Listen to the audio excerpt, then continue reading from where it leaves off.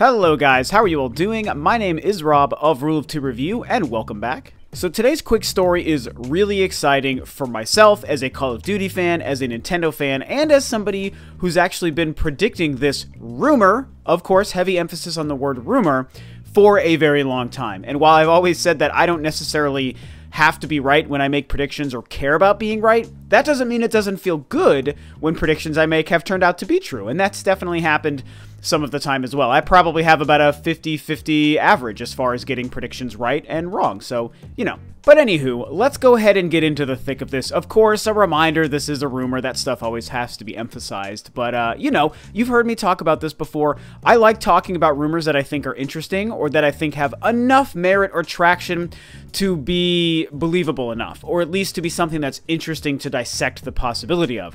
There are a lot of rumors and things that happen out there, like the recent Nintendo E3 leaks, for example, that really make no sense to discuss because I think there's almost no validity to them. This one, I think, feels important, feels possibly real, falls in line with what I've thought was going to happen anyway, and so I think it'll be really fun to discuss, and plus, like I said, I like Call of Duty, so I want to talk about it. So, of course, as you all know, earlier today, a big story started to break about rumors of the next Call of Duty, and there were two huge key pieces of information coming out of this rumor about the game.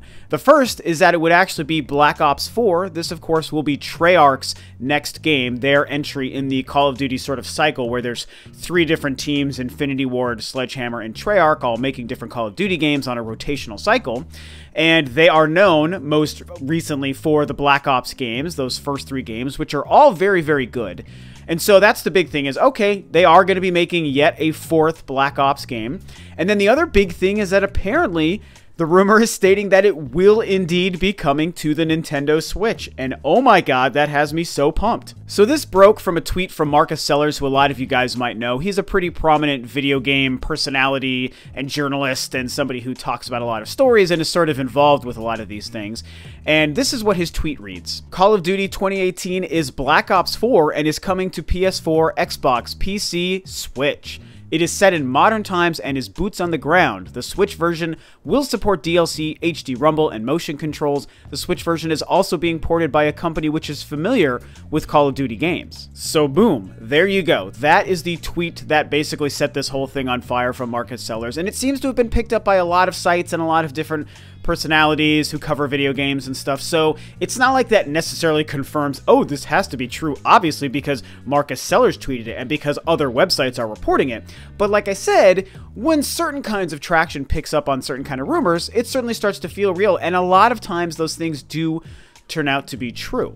Now, just as far as my thought and opinion on this being true, I really do truly rest on the 50-50 camp. Yes, I'm willing to believe this because this makes so much sense for reasons I'll get into, but there's also a huge chance that this isn't true. I mean, I think Activision would be smart to make Call of Duty come to the Switch. It's why I think that it's probably going to happen and why I've been predicting it and why I do want to believe this, but there's also just as much of a chance that they still have their heads up their butts and they don't know what to do as far as supporting the Switch, or they're afraid to invest the time and money to make a good port of this game on the Switch, so maybe it doesn't happen. And I mean, hey, there's not a lot of really information or sources from this tweet. It's just a guy who talks about video games makes a tweet that, hey, it's coming just because I say so, because I probably have seen it somewhere. So there is that. There are, of course, a lot of other pieces of information and leaks that have come out stating that maybe the next game isn't going to be Black Ops, and, you know, that also could make a lot of sense to me as well. So it's hard to break that down, even if you step away from the Switch part of this rumor. Is even the Black Ops part of this rumor true? It may be true, it may not be true. It may be coming to Switch, it may not be coming to Switch. But of course, I want to discuss the possibility of if it is coming to Switch and why that does make sense. So like I've already stated, I've been predicting Call of Duty coming to the Switch for months and months. I mean, probably sometime after summer last year, you know, when we really had the confirmation that Call of Duty World War II was not going to be coming to the Switch, I was like, you know what? That's fine. That makes sense. You know, they were a little bit shy and coy about bringing some big series over to the Switch because they didn't know how it was going to do. Now it is lighting the world on fire. The sales are through the roof. It's breaking records. Everyone is buying them. Everyone who has one loves them. Companies are loving putting their games on the console because they're selling so well. So, okay, World War II is not coming to the Switch, but mark my words, the next Call of Duty, 2018's game, will come to the Switch. I certainly believe there's a huge possibility. So that's why this makes a lot of sense. Not to mention the fact that Call of Duty, oh my goodness, feels just so right and so perfect for the Switch. And of course, they're stating it's going to have all the DLC, which has never truly happened with a Nintendo Call of Duty game before.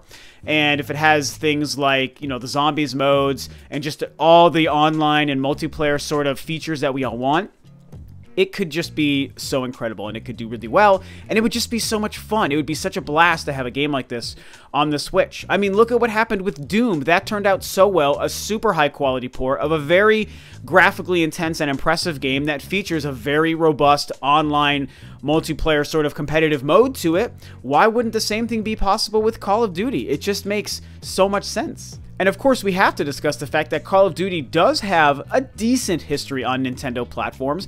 They made like 3 or 4 games on the Wii once they started making Call of Duty games for the Nintendo Wii because that was selling so well. They had to do something. They made 3 or 4 games. I know at least the first Modern Warfare, they did the first Black Ops, they did Modern Warfare 3, and I think there's a 4th one that I can't think of. But at least those 3, if not also a 4th Call of Duty game. And then, of course, Black Ops 2 launched on the Wii U, and Call of Duty Ghosts also came to the Wii U. And I'm a fan of both of those games. I thought that they were fantastic on the Wii U. I played them to death on that console. And so, you know, hey, Activision and the Call of Duty name has a history on Nintendo platforms, and they've all done okay. None of them have done fantastic, if we're being honest. I think the first Call of Duty Modern Warfare sold over 1 million copies on the Wii. As far as the other ones, I'm not sure. The 2 on the Wii U did okay, a couple of 100,000, which isn't as great as it probably should have done for those quality ports, but it is what it is. The Wii U was just not a successful machine.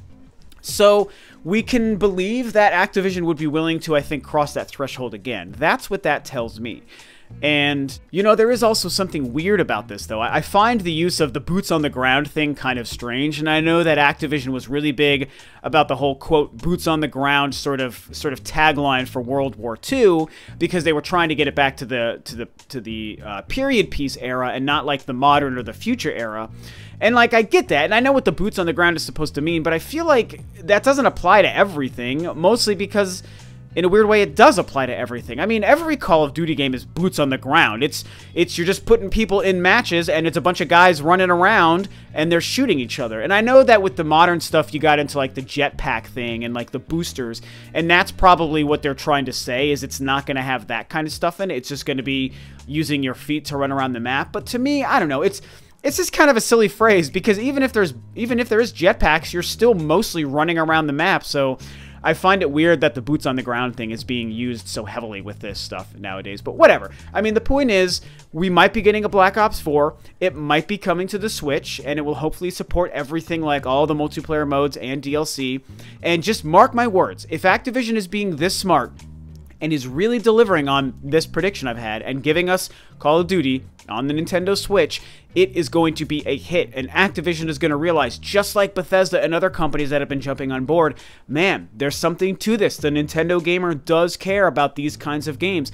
They are there for us to want to appease and satisfy and give these gaming experiences to, and they're also there to buy our games and give us money. And let's be honest, that's what all of these companies want, is they want our money.